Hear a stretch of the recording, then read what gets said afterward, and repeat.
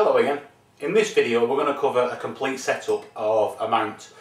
In this case it's going to be the NEQ6, and we're going to cover sort of a little bit of old ground, maybe just refine it a little bit as well. But there's quite a few things that you can do inside your house when you're waiting for the cloud to clear, just to make the whole experience when you do get outside a little bit easier. And we're going to go through all that step by step, and hopefully it'll just help you to understand your mount a little bit better and get the best out of it. So we're going to start off with a tripod, and what we're going to do first of all is we're just going to take a closer look at it. Right, we're at the business end of our tripod now, and we're going to need a couple of tools for the next stages. Those being a boat level like this, and a steel rule, either a 6-inch or a 12-inch, doesn't matter which, and a fine permanent marker like this one. At a pinch you could use Tipp-Ex, and I'll show you a little trick with Tipp-Ex just to sort of a little bit later on. So it's quite simple really, you know, the equipment that you need. And the first thing that we're going to want to do at this stage is we want to level this tripod. Now all you need to remember is that it's on 3 axes because it's a tripod. So you're going to want to level across this axis, and that one, and that one, and trust me, it's not as easy as you think. It's like sawing one leg off a table, you know, and then it's got to wobble somewhere else. But just work your way around methodically, you know, until you get it nice and level across the 3 axes.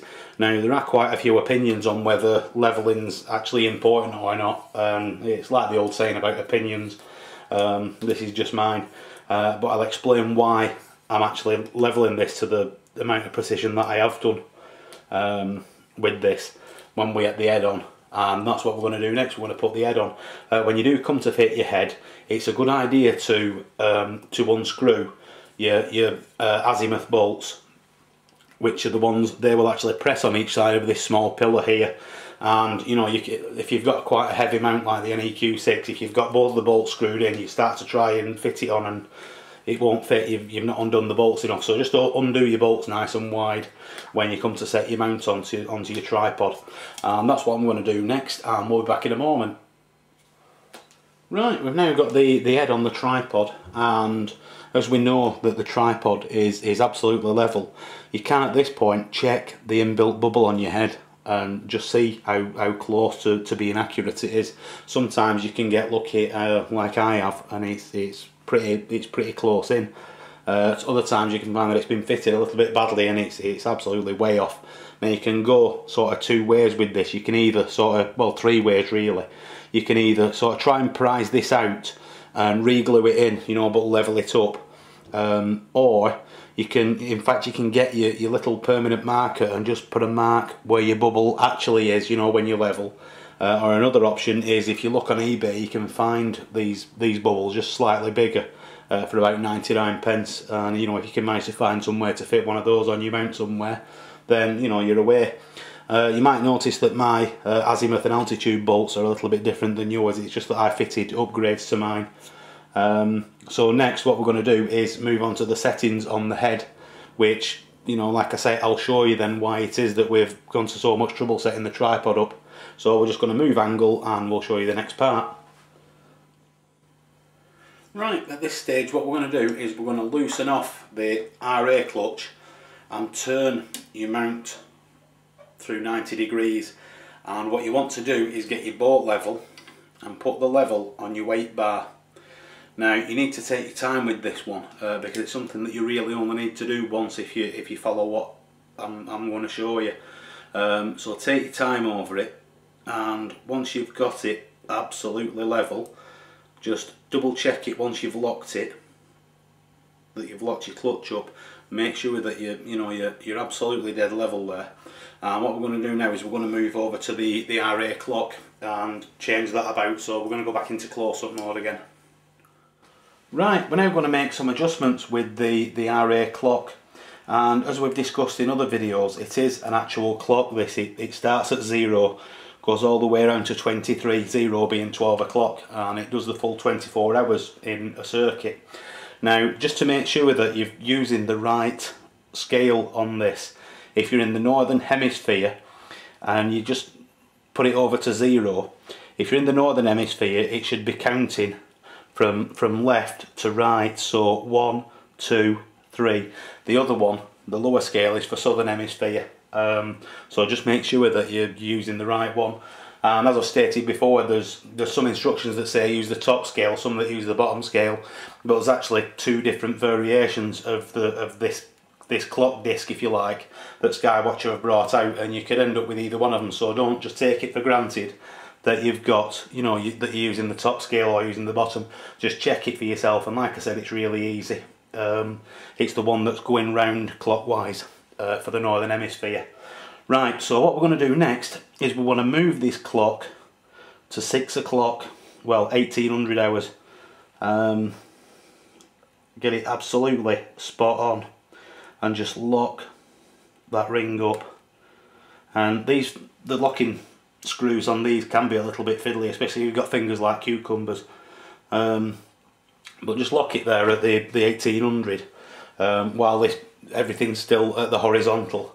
And then what we're going to do is loosen off the aria clutch, spin round until we hit 12 o'clock, like so. Get it exactly on that 12 o'clock, and then lock your clutch. Now if you go to 1800 it'll be 12 o'clock, if you go to 6 o'clock it'll be on 0. You know, it doesn't matter which one really. It's just that, you know, there's 24 hours and you sort of 6 hours, if you like, to 0 or to 12 o'clock. So we're just using it as a measuring device to measure 90 degrees in effect. So we've got that on 12. Now here's a little tip for you. What you want to do at this point is take your steel rule and your fine line marker, place your steel rule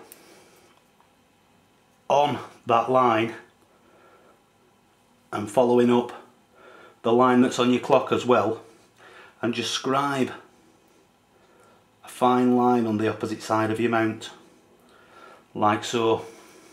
Or well, if your pen works the first time. Now if you get it wrong, obviously just use a little bit of solvent and give it a clean off and have another go at it. But that mark now, no matter where your clock is, once your clock's been unlocked, you know that you can move your mount about all over the place. Your clock can be moved about, but you know that if you get those lines lined up like so, you're in the home position, because we're actually going to use this clock for another purpose, which means that, you know, you can't leave it where we've just locked it at to use it. So it's not like 0 is going to be 12 o'clock all the time. You know, home on your mount rather is going to be 12 o'clock all the time. So like I said, that little mark will just help a great deal, and we'll put another little mark shortly, which, you know, we'll move on to. So we'll just go on to the next stage now. Okay, next we're going to level up the declination axis, and this is a really easy one. All we need to do is to loosen the clutch and turn the puck with the bolt level in it until that is exactly level, like so. Again, lock it off, and now go to your declination clock, which is at the back here. Now I'm not going to alter mine because it's already set, and I don't really want to start messing about and having to reset it again. But this is set to 90 because this one's marked out in degrees. So set it to 90.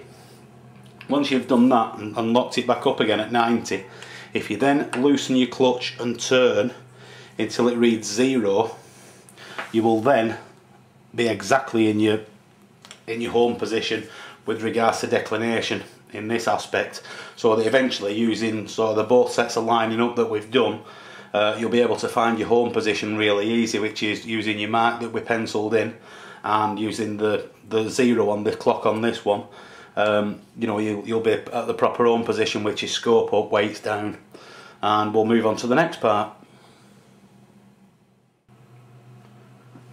Right, this next section is either going to become really easy and you'll get lucky, or it's going to cause you a lot of heartache, because it's just one of them things that there's no in between. It just, you know, it's either really easy or really hard. And if you look on close inspection on your polar scope itself, you'll see 3 grub screws with Allen key sockets in them, positioned at thirds around the perimeter of this polar scope, and what they are is that to adjust the reticule in your polar scope and to be able to centralise it. Now sometimes you can be really lucky and actually find that it's bang on dead centre as it is straight from the factory. If not, like I said, it either falls in or you're going to get a lot of heartache with it, and that's the part that we're going to cover next.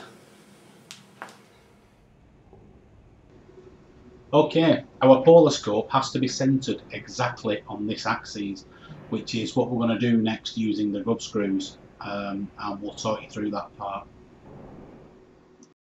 So, as we rotate through the RA axis, we're also rotating the polar scope, which in turn means that the reticule is also rotating. If that reticule isn't centred, then it's going to be moving on and off target with rotation, meaning that we're not going to be aligned as well as we could be. So we're going to fix that next. Okay, what we've got here is a graphical representation of this part being your reticule and the 3 grub screws here. Now, what you want to be doing is set up your mount near a window, or if it, you can do this at night time as well and use a star if you like. But what you do is use the controls on your mount using your azimuth and your altitude bolts, and pick an object that you can centre in the cross, like so. Obviously for this, like I said, we're using a graphical representation. Next, once you've got that object centred in your cross, what you want to do is rotate your mount in RA whilst looking through your polar scope. Now, if that star or that object stays dead centre in that cross, then you're fine. You know you've got nothing to worry about. It means that your reticule is centred. If you find that the object drifts off, like so, it means you're going to have to make some adjustments. And what you need to do is you need to adjust your grub screws to just move that reticule over. Now, there's an easy way to do it, and that is if you get the position that it's moved to, you want to actually move your reticule in the direction that it's moved by half as much as it's actually moved.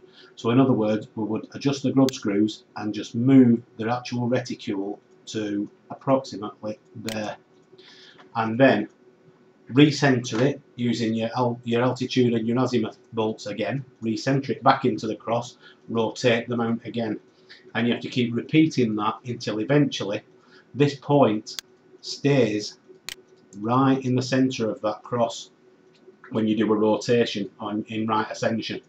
And sometimes you can just have one go at it and it's spot on. Sometimes you can be there for a good hour.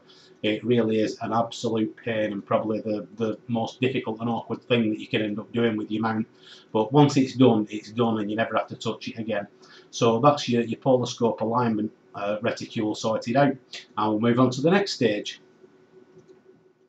Right, we're now on the final section of what I would call the home preparation of your mount. And in this section, what we're going to do is we're going to align your reticule along with your right ascension and your right ascension clock with Polaris transit. And what that means is that when you do go outside and you're setting up, to actually do a polar alignment, it will make things really easy. And when we do that in another video, you'll see exactly why. So what we're going to do first of all, and with this I would recommend that you actually go outside and find a bright star somewhere. Just go out with your mount and find yourself a bright star. And what you want to do is you want to centre that bright star in the cross in your polar scope, like so, using your altitude and your azimuth bolts, and get that star right in the centre of your cross like this that we've got now. Again, this is a graphical representation. Once you've done that, you want to try not to nudge your mount or move it about, because this part you want it to be as accurate as possible. And what you want to do is, using just your altitude bolts, is to adjust your mount and move it so that star goes vertically down and lines up like so on this circle in your reticule. Now we know, because we've only used the altitude bolts, that star has moved exactly vertically from here to here, which is why we don't want to nudge the mount or get any movement from side to side, because getting this little part precise makes a lot of difference. Once we've done that, we need to go over to the right ascension and make a little adjustment there, and that's what we're going to do next. So now what we need to do is rotate right ascension and look through the polar scope at the same time. The object being to rotate that reticule and get that star right in the middle of that circle that represents Polaris. What you've done now is you've moved that Polaris part of the reticule to being right at the bottom because of everything we did before. Now once you've done that, go to your right ascension and lock it in that position. You might want to just double check that that star is still in the middle of that circle. Once you've done that, go to your clock, and now you want to set your clock to the 0 position. So get it exactly on the 0 and lock it up. Now once you've locked it up, which again it can be awkward because, you know, once you've moved your mount about, there can be in awkward positions, but take your time over it, get it dead on 0. And then what you might want to do is to move your mount back to the home position using the line that we made earlier with the steel rule and the pen. And once you've done that, lock it up in the home position. You might want to make a note of the time that it says on the clock and just keep a note of that so that it just makes it easy for you to get in your home position. Or you might want to use your marker and put a little mark on the clock itself, or you might want to just use a spot of Tipp-Ex, you know, white Tipp-Ex. It stands out and it's, you know, it's easy to rub off if you make a mistake or you just want to go over it all again. And that's about it really. It's been a long one, and you know, it's been quite hard to make this one, but it's also been a pleasure, and I hope it helps you out. So once again, thanks for watching.